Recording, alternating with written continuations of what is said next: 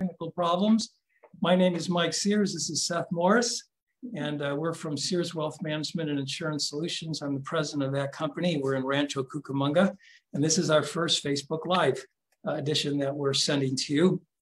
And by the way, we hope to continue with this Facebook Live every month. Our next one is scheduled for May 20th at 4:30 p.m. So we hope you'll come back and join with us. We also would like to encourage you, if you have questions, that you can go ahead and put those in the chat box of your Facebook page, and we'll get a hold of those. And if I can, I'll try to answer some of those questions as we go. So let me begin with our topic today is talking about ways to save money for the future, and also to ways that we can build a monthly budget and how those two work together. That really is the things that we'll be talking about. We have about 20 minutes to do that. And so we'll be right on time when we end. And so Seth, what are some of the things that are on your mind about savings and those types of issues? So going back, we were talking about, you weren't hearing it. Mike, what have you seen in your career has been the biggest challenge for people as far as saving money goes? Well, I think the biggest savings problem, more than any, I think most people would say, the reason I can't save is because my income isn't high enough. And I think my experience has taught me that it really, I mean, it could be that your income is so low that it's impossible to save anything. And if that is the case, you probably need more training. You probably need to find a way to increase your income. It may even be that you have to work more hours. You may have to go back to school. You might have to get another certificate. But I would say that the number one issue really, and I think we're hearing that there still is no audio yet. No, it's good. It's good. Is it okay? So I think the real issue really isn't money production as it is how much money we are spending each and every month. Okay, so if the problem's not the amount that's coming in, and the money is coming in and there's sufficient money there to save, how would one go about making savings a priority in their life? Okay, great question. I think it would be fair to say, and I think all of you who are on this call right now may be able to say that we really fall into one of two categories financially. And we could say that most people, by the way, are doing this. They spend money first, and then they try to save what's left. Now, Seth, you're a young guy. You have two small kids. Mm-hmm. If in your family, if you spend money first and then try to save what's left, what is normally left? Very little or nothing, usually. Yeah. Why is that, though? I mean, really, from a practical standpoint, why is, if you spend money first and then try to save what's left, why is there almost nothing left? Well, in my experience, if there's money there, we can always find something to buy, some way to spend it. Okay. And those of you who are on the call, is that a true statement? If there's money there, is it easy to spend it first? Of course there is. And so for most people, if you spend first and then save what's left, Seth, there's almost nothing left. But what if we flipped it? What if we took this circle and we said, there's a few people doing this, but what if we saved money first and then spent the rest? How would that change things in your family? That would change things greatly. But I mean, from personal experience, what if I save money first, spend money, and then I end up using my savings later because it's there? How do I avoid that? Well, I think this leads into really the next section of a budget. Do you think? Okay. Yeah, probably. I think maybe that's the answer to this. So, by the way, most people, when we say the B word, when we say the budget word, most people say, no way, I'm not interested in putting together a budget. It's way too restrictive. But I suppose it could be. But one of the other key issues that we face when it comes to saving is really getting organized. And once we get organized, we can really do some really fun things. So don't look at it as a negative. Let's look at it as a positive. So let's look at I'm going to make this square here, if you can see this, folks, as is our budget, okay? That's what we'll call this. And of course, the first thing when we think about a budget that we have to understand is we have to have an idea as to how much money is coming in the door every month. Now I'm going to put a number of $6,000 a month, but it doesn't matter if you're a college student and you're working part-time, or you're in your 50s and you're an engineer for a major company making a six-figure income. It doesn't matter. Well, let's just say, for example, you're earning $6,000 per month. And then underneath this is all the different places that you spend your money, Seth. Mm-hmm. All your bills that you have to pay each month. Yeah. At the bottom of this is a total. Right? Mm-hmm. The first thing that we know, by the way, you'll laugh when I tell you this, because this is not rocket science. If I have $6,000 a month that's coming in every month, when we get to the bottom at the end of 30 days, this number has to be what? It has to be less than $6,000 a month. Now I know we all know that. But this probably is one of the most important things. It's called money management.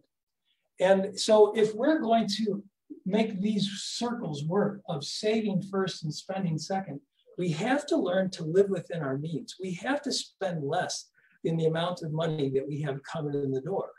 But if we come back to this circle of, I'm determined that I'm going to save first and then spend second, how does that work from a practical point of view? Now, Seth, you just told me that if you put savings here, mm-hmm. You said you probably couldn't do it. No, it doesn't work. And so what you're saying is we need to save first, obviously. And so if I'm going to save first, how much should I be saving? Okay, good question. How much should I save? Let me say it this way. The areas in one's life that are not negotiable, you're going to do those things no matter what. One of the biggest problems, Seth, with savings is that savings is negotiable for most people. If I have extra, I'll do it. And if I don't, I don't. So here's an item that's not negotiable for a lot of people. A lot of people say, I'm going to make a charitable contribution to my favorite charity, or I'm going to make a charitable contribution to my church. Where do you think those contributions go in this budget? For most people, it's right at the top. Now, I'm teaching it to you this way on purpose because I want you to think about what is negotiable to you and what is not negotiable. So, for example, if I make charity as my number one contribution on my budget, and let's suppose you decided, Seth, that charitable contribution was 10%. You were going to make a 10% contribution to charity. Then I would also say to you, then if everything we've said so far is right underneath that, let's put savings right underneath that. And let's also do what? What do you think that number should be? If I'm going to make a 10% contribution to charity, what could I pay myself? Hopefully as much as I'm giving away. Why not pay yourself 10%? Now I know some of you are here, if that may not be even an item that's even on your list. Remember the principle. Things that are not negotiable, things that you are determined you are going to do every month is what gets done. But if I take savings and I say, well, if I got some extra, I'll do it. You may say a charitable contribution is important to you. Or you may say it's negotiable. So the principle that I'm trying to teach you is that if we put savings up front and we say, I'm going to do that first, no matter what, it's going to get done. Okay. And that means, now here's the tough one. And here's the thing that most people don't want to do, is making the adjustment on the rest of their bills so that they do not overspend the $6,000 a month or whatever it is that you have coming in. Mm-hmm. So what do you think? Well, it's nice on the whiteboard. But how long should I be saving? How much should I be saving? I mean, I'm saving 10%. Should I do that forever? Or is there a certain number that I should try and hit? Okay, great. So I'm not going to touch on these other financial circles, but in context, I'll bring them to you. So we have, let's put 3 circles on the board here, okay? And these 3 circles have, the first one is savings, because that's what we're talking about. The second one is investments. And the third one is insurance, right? It's these 3. And we're talking about that savings, by the way. And you also have another circle you could put here, which is income. And we're assuming for this discussion so far that you have income, okay? That you have some sufficient income. Of these 3 circles, what do you think, Seth, is the urgent element in your financial plan? Well, probably savings. Okay, so probably savings. So, and I would submit to each of you that savings is the urgent element in your financial plan. Nothing happens without money is saved. There's no homes purchased, there's no cars purchased, and we don't have an emergency fund when life throws at us these events in life. You know how it is, your transmission goes out, or someone bangs into your car, and you got to get a new one, or your roof starts leaking, and you go to the repairman and we say, how much is it? And he says it's $6,000. So you're going to do one of 2 things if you don't make savings an urgent element of your financial plan. You're going to automatically go to another circle, and I don't have a place to put it on the board. It's called debt.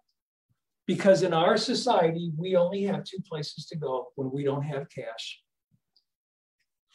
I maybe said it another way. I have 1 place I can go when I don't have cash, and I'm going to go to the plastic. And you guys know what that's like, right? And then it's really painful. So the emergency, the savings is really the emergency fund. And this is why it is so urgent. By the way, some of you may be saying, well, where should I save my money? There's no interest. It's not about the interest. It is the contributions that you make to savings that will make this grow. There's very little interest. Yes, there are some variations, maybe of 0.5% with some of the banks you can go to. There may be some very low risk investments you can go to put this in. But this really is an emergency fund, and it will grow. You asked me the question, well, so how much should I save? And the answer is the first goal is 10,000. If you don't have anything in there. You could say it another way. You could say that if I have a person earning $70,000 a year, we could say 1/3 of your annual income, 20 grand would be the goal. But if you don't have 10 in there, then let's set as a standard for ourselves. The first goal is 10,000. Okay. I would submit to you that if you have money saved, and most people do not, they're in this circle first. They're spending money first and then trying to save the rest. That there's nothing left. And so when emergency comes, it's plastic time. It's debt time. Okay. So this is what we're trying to accomplish right here. So in summary, so far, we want to spend less than we have coming in the door, right? We want to get in alignment what we have coming in the door with what we're spending. And if we're not in alignment, if we're spending $6,500 and we're making $6,000, then we've got 2 choices then. We either have to increase money production or we are going to have to spend less money. Okay. And most people don't want to spend less money, but that probably is going to be a key. What are your thoughts so far about all this? I mean, it looks great. What do I do once I have my emergency fund? I continue to save. What do I do with that savings? So today we're not really talking much about the center circle, which is investing, okay? But by the way, we have a question here, should we pay off our house early? That's really a great question. I'm going to answer it with a very simple statement. I don't like debt at all. And so we want to pay our debts off as quickly as we possibly can. I had a person come in just the other day and ask, so I have some money in my retirement account. Should I use that to pay off my debt? And the answer is, of course, you could. You might need that money to live on, But can you imagine? Let's suppose you had $100,000 of mortgage left and you took money out of your retirement account. To pay off that debt, you just incurred $100,000 of taxable income. And so, you know, if you're in a 30% tax bracket and you're left with $70,000, that may not be a good choice. It may be a choice if you have other assets, but the challenge with paying off a house early with retirement dollars is that you incur amazing debt or taxes. And so you want to have other sources of funds to do that. Okay. That kind of got us off that, but I got a question, so I thought I'd answer it. Ultimately, 90% of our assets, Seth, need to be in the center circle, because this is where rate of return and growth comes from. It comes right here, okay? And this is where, you know, in the center circle is where we're really talking about investing our money, our 401ks, our IRAs, our Roth IRAs. In California, it can be our house, because it has been an asset that has appreciated over time. And which maybe leads us to what we might talk about in our next session, because I want to see if there's any other questions that people have. But we were talking about, you know, even just today, we were talking about, you know, it would be really nice by the time we retire to have $1 million in assets. I mean, that, you know how they say, wouldn't it be cool if we all had $1 million sitting in our retirement accounts or in our investment accounts, right? You think that's possible? I don't know. Can someone making $6,000 a month be a millionaire? What do you think, folks? You think it's possible? You know, when you start doing the math, you know, when we think about the center circle, Seth, what we need is three things. We need time, because growth does not happen in days, it happens in decades, okay? So we need time, we need contributions, consistent deposits into this account. So we need time, right? We need deposits, and we need a rate of return. We need that. Let's just suppose, and these are all hypothetical returns. This is not tied to any individual investment. But if we have time, if we're making deposits, if we get a decent return, we don't have to hit a home run. You'd be amazed at what you could do.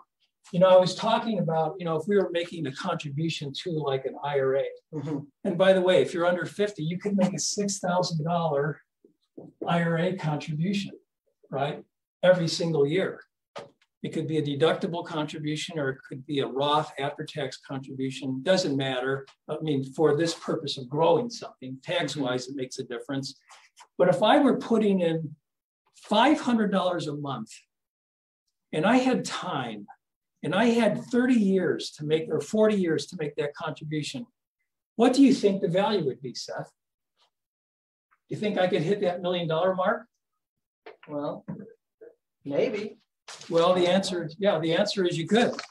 In fact, I was doing the math just today before this happened. And so if we were making a $500 monthly contribution, I think I ran it annually, $6,000 a year for 40 years, you would have approximately 1.1 million in your account over 40 years. Now, some of you who are older are saying, well, I don't have 40 years. I might have 20 or 25 years. And so you could also start late and still almost get to that number, Seth. If I had 25 years instead of 40, obviously I don't have as much time. And so my deposits are going to have to increase. So if I could increase my deposits to $1,200 a month instead of $500 a month, I'd have about $920,000 in my account. Not quite $1 million, but I could do it. I could start later and still kind of get there. And so the point of this, we're getting towards the end of our happy half hour. I hope it's been happy for all of you here. It's been happy for us. This is our first time doing this, so we're